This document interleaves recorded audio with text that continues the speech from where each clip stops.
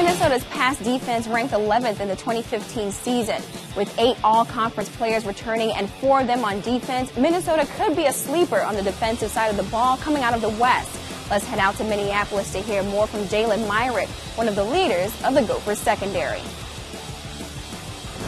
Coach Savell is a very in-the-face coach.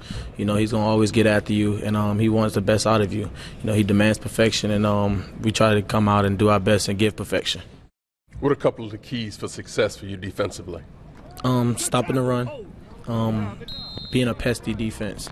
That's like the main thing. You know, we definitely got to be in the face of our opponents, and we got to make them play, make them earn whatever they want.